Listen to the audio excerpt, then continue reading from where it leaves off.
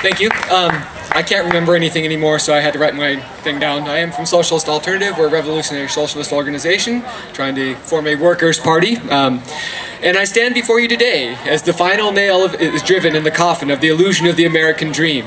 The lie that has been fed to workers for 241 years, that if we work hard, fly straight, and sacrifice, we too can join the exclusive crowd of the rich and powerful and live a life of luxury and ease.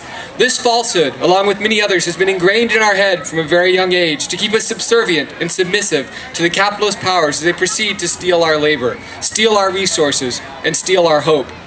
If hard work and dedication truly paid off, more than 4% would be able to achieve this goal. People would not have to toil at 2, 3, or 4 jobs just so they can decide if they want to pay their rent, utilities, or for food, and can't even afford to dream of a college education. Workers would not be laid off after years of quality service to find themselves overqualified and overpriced to find new work. The capitalists have perfected the tools to keep us in this position. They control the message and the media that is complicit in delivering it.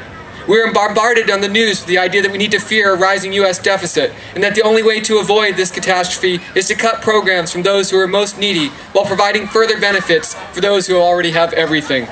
We are told that we must fire up the war machine to defend ourselves against the threat of ISIS and radical Islam. Therefore, poor young kids who are limited in their future options are sent to fight and die. Innocent civilians are slaughtered in steady bomb attacks which create a new generation of people that now have a reason to hate the United States. All the while, the military-industrial complex enriches itself. The media reinforces the idea that we need to build a wall to keep out rapists, criminals, and drug dealers, when actually we are sentencing to death victims fleeing the violence in countries created by our government's backing of ruthless leaders and damning trade deals that maximize the profits of corporations while devastating the lives of people. They create divides between the members of the working class by perpetuating the myth that the ills of the consumers are the result of the greed and laziness of state and union workers. In actuality, it is the massive profits accrued by corporations that cause costs to rise. Finally, they play on racist stereotypes to convince the uninformed that the percentage of black people living in poverty and the fact that policies like Stop and Frisk in New York target people of color by a rate of 9 to 1 are just a byproduct of genetics. If the administration has its way with net neutrality disappears, the ability to find the truth about all of this misinformation will become nearly impossible. This past election illustrated to many that those who are supposed to defend and protect the workers are really just tools of the corporation, whose purpose is to maintain the flow of wealth to those at the top of the economic and power hierarchy. And now that Trump is their president, we are seeing the realization of the capitalist utopia.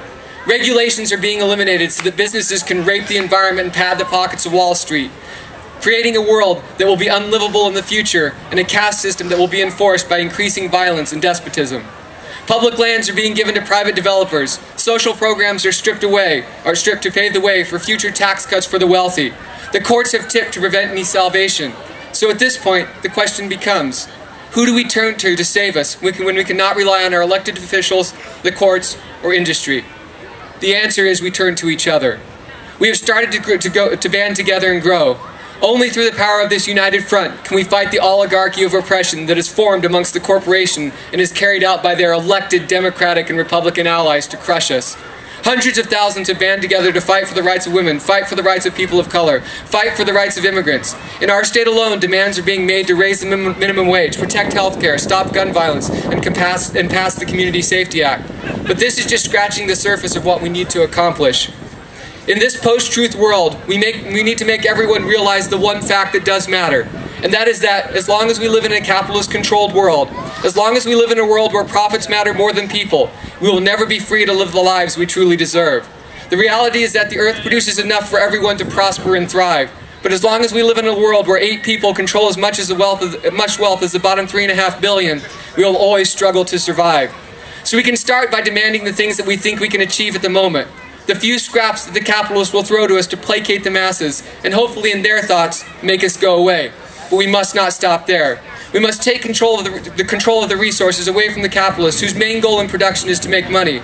They inform decisions on maximizing profits by exploiting the consumers and workers and earn millions for their minimal efforts, while those that actually produce, transport, and sell goods struggle to survive. As long as there is a surplus of workers that will compete, the corporations will continue to lower wages and benefits. The only person in this equation that we do not need is the only one that's profiting, By eliminating him, we can create a world where the workers can unite and control their own lives. If all the corporations were eliminated and put in the hands of the people, we would no longer have to maximize profits. Industries could work together to produce what is needed.